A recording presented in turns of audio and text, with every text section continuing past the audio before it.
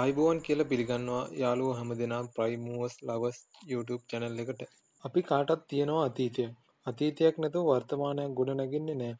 අතීතයේ ලැබුණු අත්දැකීම් දැනුම මගින් තමයි සාර්ථක පුද්ගලයෙක් සමාගමක් වුණත් බිහි වෙන්නේ. ප්‍රයිම් මූවර් ලෝකයේ දෙවෙනියට විශාලතම ප්‍රයිම් මූවර් රථ නිෂ්පාදන ආයතනය වන වොල්වෝ සමාගමේ ඉතිහාසය ගැන මම කලින් වීඩියෝ එකක් කළා. ඔයාලට මතක ඇතිනේ. ඒකෙදි මම කතා කළේ 1920 1930 අතර කාල පරාසය තුල සිදුවෙච්ච දේවල් ගැන. ඒ වීඩියෝ එක ඔයා බැලුවේ නැත්නම් පල්ලෙහා ඩිස්ක්‍රිප්ෂන් එකේ තියෙන ලින්ක් එකෙන් ගිහිල්ලා ඒ වීඩියෝ එක බලන්න. අද මම වොල්වෝ ඉතිහාසයේ දෙක කොටසින් කතා කරන්න බලාපොරොත්තු වෙන්නේ 1930 1940 කාල පරාසය තුල වොල්වෝ සමාගමේ සිදුවුණු දේවල් ගැන. මේ කාල පරාසයේදී වොල්වෝ සමාගම තුළ අලුත් නිෂ්පාදන ගොඩක් සිදු වෙලා තියෙනවා. ඉතින් මේ වගේ ප්‍රයිම් මූවර් ලෝකයේ වැදගත් දේවල් සිංහලෙන් දැනගන්න තියෙන එකම channel එක තමයි ප්‍රයිම් මූවර්ස් ලවර්ස් YouTube channel එක. තාමත් ඔයා අපිව subscribe කරලා නැද්ද? එහෙනම් දැන්ම රතු පාට subscribe button එක ඔබලා අපිව subscribe කරන්න. එතනම තියෙන bell icon එක click කරලා මම අලුතෙන් වීඩියෝ එකක් දාපු ගමන්ම notification එකක් ගන්න පුළුවන් ඔයාට. 1930 දශකයේ වොල්වෝ සමාගමට අලුත් ඉදිරි පියවරක් තබන්නට පුළුවන් වුණු වසරක් කිව්වොත් මම හරි. එයාලා ට්‍රක් රථ සඳහා ලීයෙන් කරපු ස්පෝක් වීල් වෙනුවට යකඩ වලින් හදපු රිම් හඳුන්වා දෙනවා. ඒ වගේම හයිඩ්‍රොලික් බ්‍රේක් පද්ධතියත් එකතු කරනවා. ඒ නිසා මේ රථ ස්වීඩනයේ හා වෙනත් අපනයන කළ රටවල බොහෝ සෙයින් ජනප්‍රිය වෙනවා. කාල පරාසයේදී නිෂ්පාදනයේ රථ කළ ගැන කතා කරනකොට මුලින්ම සඳහන් කරන්න වෙන්නේ LV 71 සහ 73 රථ දෙක. මේ රථ නිර්මාණය කරලා තිබුණේ සැහැල්ලු වලට යොදා ගන්න පුළුවන් විදිහට තමයි. මේ මාදිලි දෙක නිසා වොල්වෝ සමාගම ප්‍රධාන පෙළේ ට්‍රක් රථ නපනන සමාගමක් බවට පත්වෙන්න හැකියාව ලැබෙනවා. මේ රථවල තිබුණු නවීන පෙනුම නිසා. තවදුරටත් පැහැදිලි කළොත් LV 71 සහ 73 මාදිලි දෙකේ සෑහීමකට පත්විය හැකි ප්‍රමාණයේ වීල් බේස් එකක් තිබුණා. එහි චැසිය සාදා තිබුණු ආකාරය නිසා විවිධ ආකාරයට භාණ්ඩ ප්‍රවාහනය කිරීම සඳහා හැකියාව ලැබී තිබීමත් සඳහන් කරන්න පුළුවන්. මේ රථ දෙකම බල ගැන්වුනේ සයිඩ් වැල්ව් එන්ජිමකින් සහ වේග 4ක ගියර් පද්ධතියකින්. ඊට පසුව මේ අය LV 76 සහ 79 කියන සැහැල්ලු වැඩට යොදා ගන්න පුළුවන් ට්‍රක් මාදිලි දෙකක් නිෂ්පාදනය කරනවා. මේ මාදිලි දෙක ඉතාමත්ම ජනප්‍රිය වන අතර වොල්වෝ සමාගම විසින් නිෂ්පත වූ හොඳම සැහැල්ලු ට්‍රක් රථ මාදිලිය බවට පත්වෙනවා.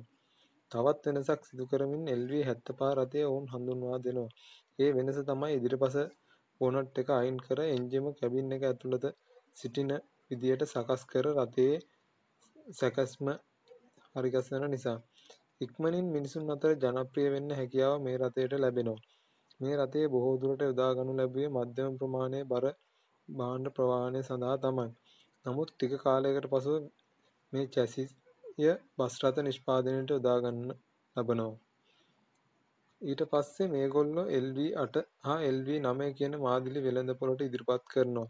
LV 75 රථයේ එන්ජිම පිටුපසට ගෙන ගියත් එහිදී විශාල ප්‍රමාණයේ භාණ්ඩ ප්‍රවාහනයේදී විවිධ තාක්ෂණික දෝෂ මතුවූ නිසා ඒවා නිවැරදි කරගෙන විශාල භාණ්ඩ ප්‍රමාණයක් ප්‍රවාහනය කළ හැකි ට්‍රක් රථ මාදිලි දෙකක් හැටියට තමයි LV 8 සහ LV 9 රථ කරලියට එන්නේ. මේ මාදිලියේ තියෙන තවත් විශේෂ දෙයක් තමයි ශක්තිමත් කැබින් එක. එහි ඒරෝඩයිනමික් හැඩය දෙකුම් කළු නිමාව හා පෙර රථවලට වඩා සුව පහසුකම් වැඩි බවක් කියන්න පුළුවන්. ඊළඟට වොල්වෝ සමාගම වෙනස්ම විදිහේ නිර්මාණයක් එළි දක්වනවා. ඒ තමයි TVA හා TVB මාදිලි. මේ රථ නිෂ්පාදනය කරන්නේ ඕෆ් රෝඩ් නැත්නම් කඳු පල්ලම් කැලෑ වැනි දුෂ්කර මාර්ගවලට ගමන් කරන්න හැකිවන පරිදි තමයි. මේ රථ සඳහා ඉතා බල සම්පන්න පෙට්‍රෝල් එන්ජින් මගින් තමයි බලය සපයන්නේ. මේ රථ වැඩිපුරම පාවිච්චි කරලා තින්නේ යුදමය කටයුතු සඳහා තමයි. දැන් තමයි ප්‍රයිම් මූවර් නැත්නම් අපේ මාතෘකාවට අදාළ රථයක් මුලින්ම වොල්වෝ සමාගම නිෂ්පාදනය කරන්නේ. ඒ තමයි LV 18, LV 19, LV 29 කියන රථ. මේ මාදිලි වල පෙනුම තාක්ෂණික පැත්ත බොහෝ දුරට සමානයි. මේ රථ සඳහා ඉතාමත් බල සම්පන්න එන්ජින් ලබා දීලා තිබුණා. මෙතනදී LV 18 රථයේ පිටුපස ඇක්සල් එකක් හා LV 19 රථයේ පිටුපස ඇක්සල් දෙකක් තිබීම විශේෂත්වයක් හැටියට දක්වන්න පුළුවන්. මේ රථ ඉතා විශාල ප්‍රමාණයේ බර ඇති භාණ්ඩ ප්‍රවාහනයට තමයි යොදා ගැනුනේ. මේ අතර මේ වකවානුවේදී ඉන්ධන පිරිමැස්ම වැඩි කරන හෙල්ස්මන් එන්ජින් එක හඳුන්වා දීමටත් වොල්වෝ සමාගමට හැකි වුණා. ඒ වගේම LV70 කියන ට්‍රක් රථය ස්වීඩනය තුළ ප්‍රධාන වශයෙන්ම ට්‍රක් රථයකට වඩා බස් රථයක කාර්යභාරය ඉටු කිරීමට සමත් වුණා කිව්වොත් නිවැරදියි. මේ නිසා වොල්වෝ සමාගම බස් රථ නිෂ්පාදනයට පෙළඹීමට හේතුවක් වුණා. ඉතින් මම අද ඉදිරිපත් කළේ වොල්වෝ සමාගමේ 1930-1940 වසර 10 තුළ සිදු වූ වැදගත් සිදුවීම්. මම හිතනවා මේ තොරතුරු ප්‍රයිම් මූවර් වලට ආදරය කරන ඔයාලට ගොඩක් වටින්න ඇති කියලා. ඉතින් මේ වගේ ප්‍රයිම් මූවර් ලෝකයේ වැදගත් දේවල් සිංහලෙන් දැනගන්න තියෙන එකම channel එක තමයි ප්‍රයිම් මූවර්ස් ලවර්ස් YouTube channel එක.